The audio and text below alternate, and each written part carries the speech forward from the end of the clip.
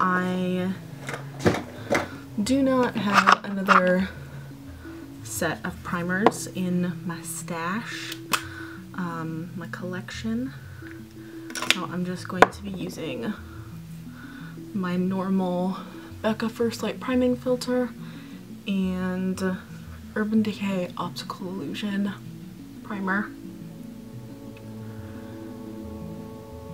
So in my stash, I found the Milani Conceal and Perfect 2-in-1 Foundation and Concealer. I have the shades 00A Porcelain, which is too light, and 00 Light Natural, which is too orange. So I'm hoping that if I mix them together, I can achieve balance.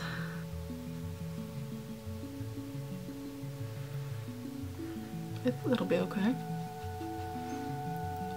Forgot how good a coverage this has though. Obviously you can still see my spot, but I think it's nice. I am going to go in with this CoverGirl True Blend Undercover Concealer in the shade Classic Ivory.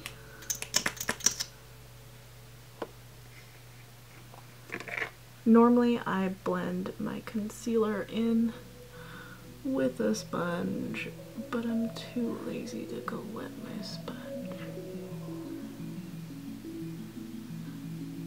And I don't want to actually touch that pimple and get a whole bunch of bacteria in my concealer. This I don't mind touching because it's not active. Same thing with this one over here, that's just a scar. Right in between my eyebrows, that's just a scar.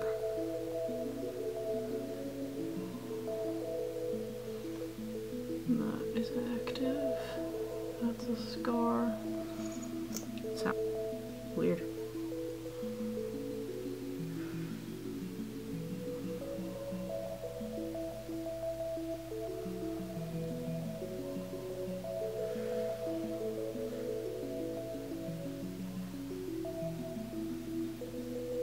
Okay, so in my stash, another Milani product.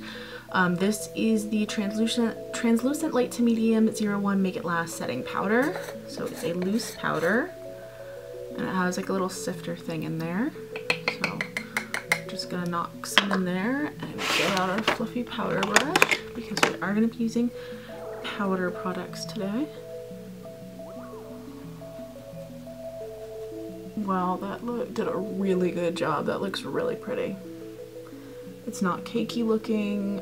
It didn't make me look like I have a mask. It's not sitting over my dry patches awful or anything like that. It's really nice. So for my eyes, I brought out the Menagerie palette from Feral, the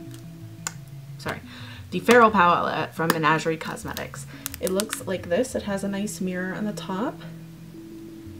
And I'm going to be doing just a very, very natural look with this because, again, I have to go to the doctor, and I don't want to be going to the doctor with like a bold eye look. A brush, a fluffy brush, and I'm going to go in with Canis Lupus right here. These shadows are very pigmented and they have a lot of kickback, so just be careful with them. I'm barely touching my skin right now.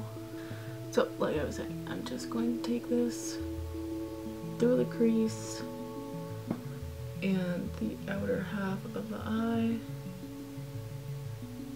I'm not bringing it too close to the inner corner of my eye because that can start to make me look very tired and zombie-like. And then when I have very little product on, I'm just going to blend upwards so that I have a really nice transition. I'm going to go in with a smaller blending brush and go into the shade Alpha, which is a very gray tone shade, and I'm just going to put this in this very, very outer corner. So on another day, I would probably go in with one of the beautiful shimmers that are in here, especially the green. The green shimmer is my favorite in the palette, but this one is also really gorgeous. It's like a duochrome shade and it's pink and brown. This pink right here is again kind of like a duochrome, like fire orange and pink shade, but because I am going to the doctor, I want something a little bit more subtle. I'm going to take out another item from my stash. This I forgot that I had. It's the Tartist Pro Glow palette. You can see it has the two mirrors in here. They fold back nicely and magnetize. And then you have a cream contour, a powder contour, and then 4 highlights. I think that for today I'm gonna go in with strobe on my lid.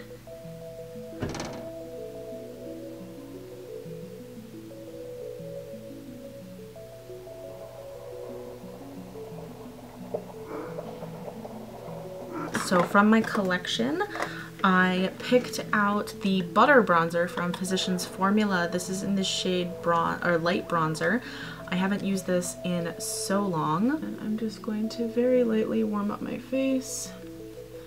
I go in with strobe, which is the same color I used on my lid. So it should tie things together quite nicely. And this is why I haven't done my eyebrows yet, is because I don't like having to avoid them when I'm putting on my highlight and bronzer.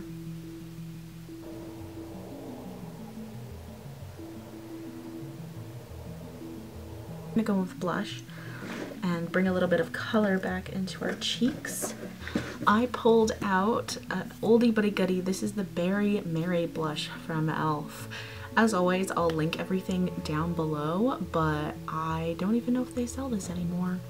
Also, the lighting is changing, so hopefully it's not too weird and distracting. I'm gonna go in with kind of a smaller brush. And I'll use the mirror that's in here. What the heck? Oh, pigmented, pigmented. Ah.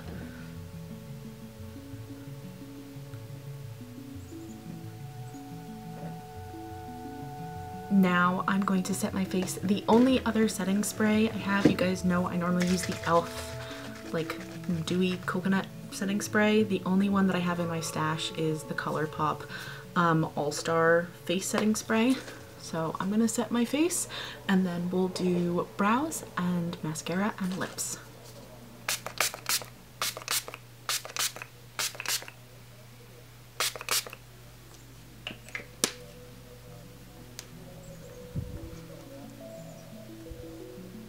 So for brows, like I said, I don't really have anything in my stash because I have used stuff up and whittled stuff away, so I don't have such like a huge like collection anymore. But I do have the CoverGirl ultra fine brow pencil in 710 soft brown, so I'm just going to fill in my brows using this. Brows are sisters, not twins today. I need to groom them. But next is mascara. CoverGirl Exhibitionist mascara. There's nothing better. There's nothing better.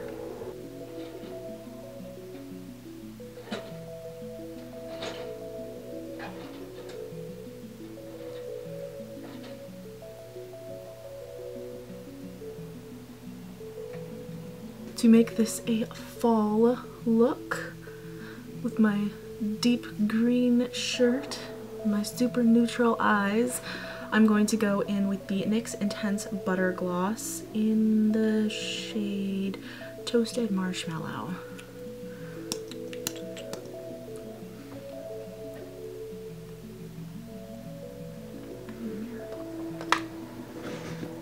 Whoa!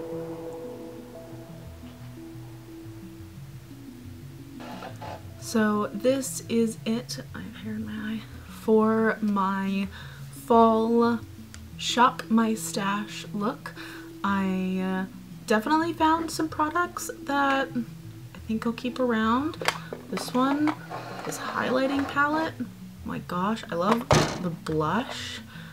Definitely the bronzer reminded me a lot of summer, so I don't think I'll be bringing that one out for winter. I obviously love the ColourPop spray. This Milani powder was really, really gorgeous. And I just actually think that I'm going to declutter the Milani Conceal and Perfect. I just don't think that it's right for my skin tone. Sorry, not my skin tone, my skin type. I think it looks okay, but I definitely have foundations in my collection that look nicer, and it especially looks super, super cakey on my breakouts. So, and also it's like creasing around my mouth, and like I have a very prominent chin, so it's like creasing on my chin and stuff like that. But yeah, let me know what you guys think of the products that I used today if you've tried them out.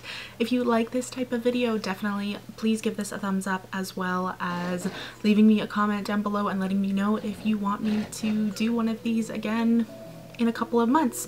I hope you guys have a wonderful day. Thank you so much for spending time with me today, and I will see you in the next video.